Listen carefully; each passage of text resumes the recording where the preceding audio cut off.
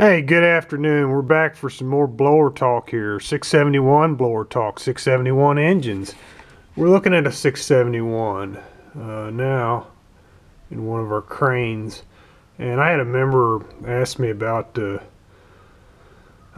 something to affect how you identify some of these otter blowers, the General Motors.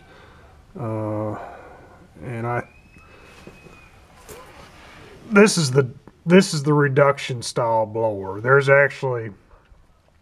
4 gears in there. You'll have your timing gears closer to the blower, and then you'll have your drive reduction gears on the outside. And you'll notice it's I got one of them. I got an old case off here. You know, that distance between here and your bolts is about, I don't know, 2.5 inches. That's how the easy way to identify a reduction blower. And then here is a direct driven blower. See, it's only about maybe an inch and 1/8 from the outer case down to where your bolts go in. So that's a really easy way if you're just kind of looking around on eBay or whatever for a blower to identify that double reduction. We put the last one, the one on our Ranchero, it's double reduction.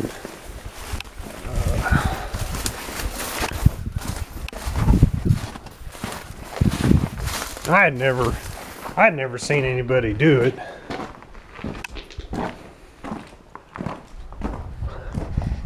Before, but if you notice, there's two.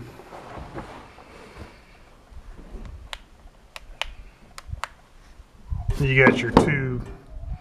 That is the bearing plate. There's where your bearings are at, and all this is a spacer plate.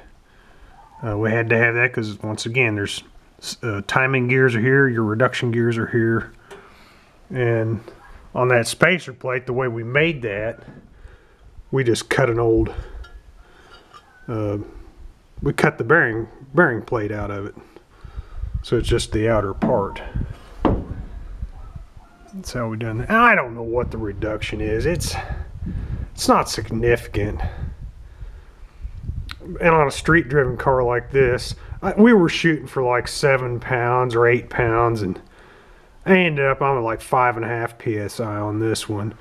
But all you got to do, you just got to drive that a little bit faster.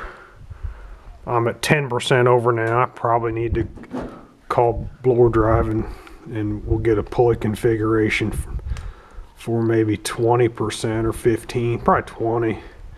Shove me up to 8.5. But it worked. But the ones with the single, just the single standard blower, are a lot easier to deal with. A lot easier to deal with.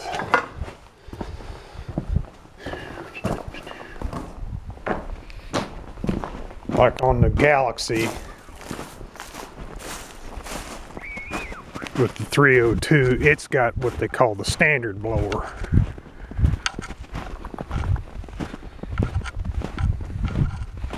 So here's just your bearing plate. Once again, there's, you got a thinner housing there. Well, we're out here in the sun. There's the old Detroit manual. I don't know if you guys can see that or not, but they're showing that's the reduction style. There's that thicker case. There's your 4 gears. There's your timing gears. There's your reduction gear. That gear is a little bit smaller than that. I think it's like 32 teeth and 39, whatever that ratio comes out. I believe that's, memory serves me right. Boy. Yeah, these books are priceless. There's a standard blower. You know, it's just showing your 2 timing gears. That's what this one is. That's a standard blower. And the only reason, of course, Detroit had so many different combinations on those 2-cycle diesels over the years. don't know if they had an issue with some of the timing gears in the case, in the rear case of the motor.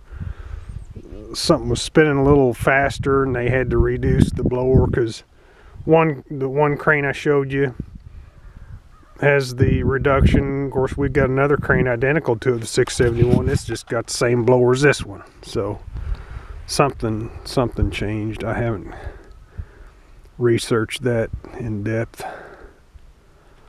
But yeah, that's a easy way to, if a guy's looking at a GM blower to convert over to gas, you know, when you see that thicker cover, you know, like I said, 2.5 inch thick towards the back of that motor, it's got the 4 gears in there. So, well, we're having a heat wave. It's like 28 degrees. 28 degrees, man. And that's supposed to warm up tomorrow. It's gonna melt most of this off. Yeah, spring ain't that far off. Folks, we'll catch you later.